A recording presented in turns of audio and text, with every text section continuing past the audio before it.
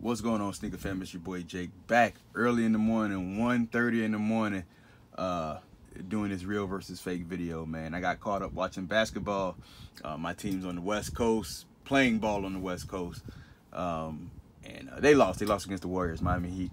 But you know, without further ado, man, let's get on with this video, man. It's the Air Jordan 4 Taupe Haze Part 2. Supposed to be an updated version from the last one I had, so let's get on with it.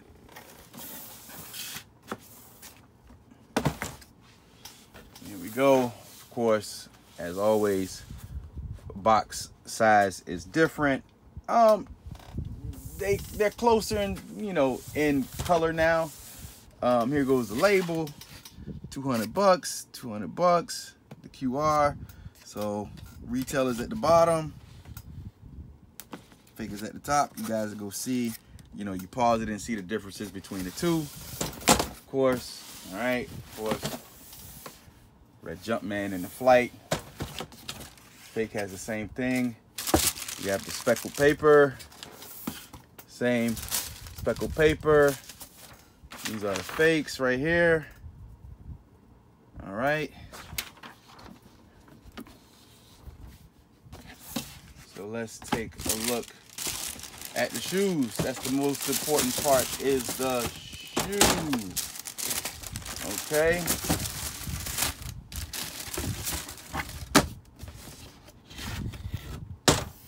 I told you guys it's gonna be like a Jordan 4 type of week, man. And my question is, are the Jordan 4 slowly becoming as popular as the Jordan 1? I think the Jordan 4 is taking the spot of the Jordan 1, but things might change when the Lost and Found Chicago's come out. All right. All right, so let's see what's up here, man. My last one was like the first version. So, you know, I got this one here, and this one might be a bit better.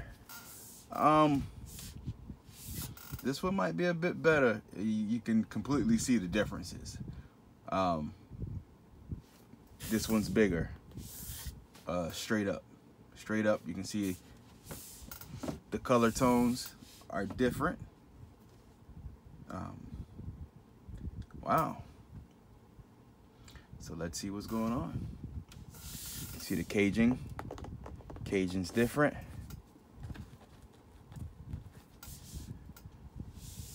Interesting. Even the gray here. The grays are different. And of course, always the toe. And it's just looking there. The toes are different. So now, let's take a look at the front. I think this is a tough shoe to replicate, to be honest with you. I mean, that's what took so many times. Like when I tried the first time to get it, they just told me, no, don't do it. You know, don't buy it yet. The shoe isn't good enough. And I think this is the best that they'll be able to get right here. You can look at the openings. Openings are completely different. Different brown, different shade of brown. Material feels good on the fake. Feels like a nice suede. Transitional suede. Take a look at the leather cut. Take a look at the Jumpman tag with the flight. I mean, they did a good job trying to replicate it as best as they could.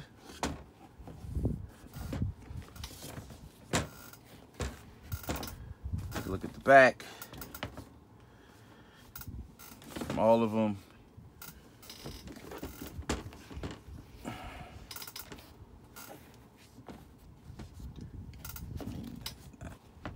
Not too bad. I should have done a standalone review with just the shoe alone. It would probably give the shoe more justice.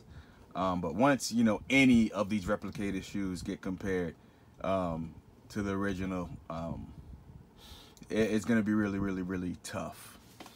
But all in all, I mean, as a standalone shoe, I think the Taupe Haze right now, Taupe Haze, I'm sorry, so used to saying Taupe Haze, but Taupe Haze is, I think, somewhere lingering around the $400 range, $400+ range. But as for legit checking purposes, I feel it shouldn't be a problem. Definitely now. Is this wearable as a standalone shoe? I say yes. I say yes. I don't think anyone's gonna go and say your Taupe Haze looks a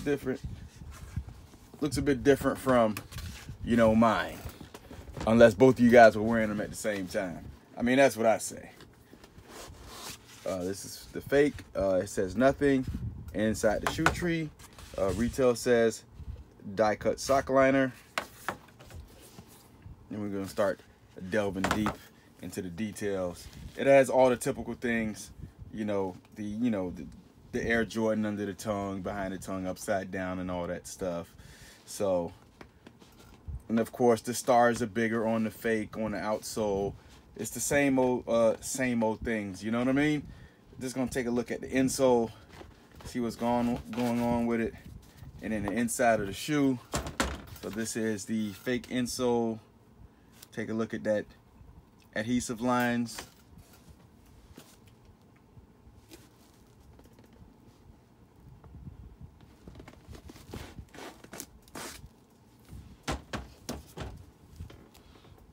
Pretty good job. Legit, fake. You can just tell like the printing on the fake is a bit different. Take a look at that adhesive line and the color tone of the foam. There you go. Retail's at the bottom, fake is at the top. So if you're trying to legit check, it's one of the good ways to see. This is inside of the retail shoe.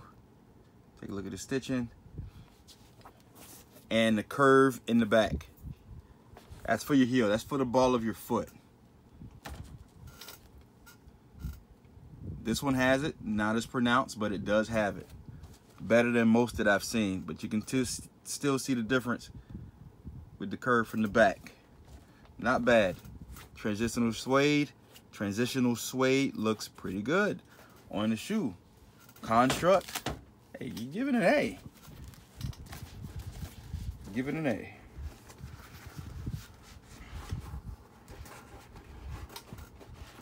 Like I say, this was a hard shoe to replicate. Let me put this back in here. Let's take a look at the air units.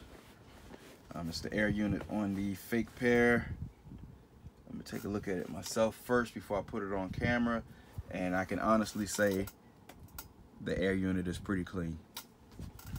That air unit is pretty good. I say the outer unit, it looks better than the inside. Let's take a look at the retail pair. I don't think this should be a problem with the retail pair. You see it is DS. While I'm at it, let's go ahead and read the production date. VW1 7/15/20 to 9/17/20. Wow, it's been that long. They had 2 years to basically get this shoe right. So we got here VW1, we got 8/12/20 to 10/12/20. Let's see if the dates are the same. Ooh.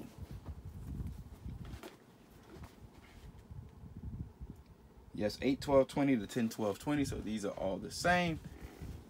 Boom, boom. Of course, both shoes, they do not come with hang tags. There's certain factories that will still put hang tags on these shoes no matter what. No matter what. And what was this one? 7/15/20 to 9/17/20. So these dates are completely different. 7/15/20 to 8/17/20. So yeah, I think there's a weight difference on these as well. Like I say, I think these are scaled a little bit larger. You know, depending on the factory, usually LJRs are smaller, H12s are bigger, and there's certain factories that have them just right. So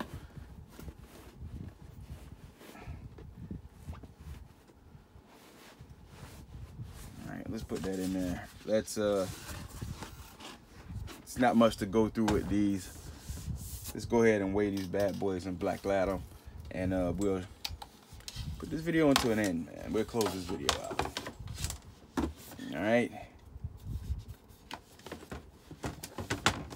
Hold on here. Zero it out here. Boom, we're zeroed in. All right. 1 pound, 6.2 ounces with the shoe tree. 1 pound, 6.8 ounces with the shoe tree. 1 pound, 6.8 ounces with the shoe tree. One thing about the fakes, man, the fakes are always to be equal in weight. It's the retails that are kind of off most of the time. So we got 1 pound, 6 ounces. Do this again. 1 pound, 6.2 ounces. Close enough. Close enough. 6 ounces heavier on the fakes. No big deal. Let's Blacklight these bad boys, and we can shut this thing down. And like I say, let me know if you see things that I haven't caught, but there's just clear differences right there.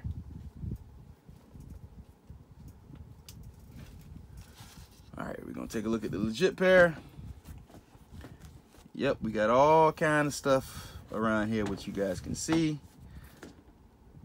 All right, make sure there's nothing else different here. What else is glowing under that Blacklight? Fake looks pretty clean. There is no pin marks on the back. Under, forgot to show you guys under the shoes here. Retail is up top, fake is at the bottom. And yeah, you're not gonna see much with that. Pretty clean. Pretty clean, I might say. I may say. Looking really, really good on the fakes. They've done an excellent job in cleaning these things up, taking the pen marks and all that stuff that you can't detect them under the Blacklight. No more factory stamps on these things. So it's pretty interesting how these fakes have come along. So I'm gonna conclude this video. Like, comment, share, subscribe. Like I said, I'll say it one more time. If there's something that I didn't catch, please put it in the comment section. It'll be greatly appreciated. It's your boy Jake signing out, man. Appreciate y'all. Peace.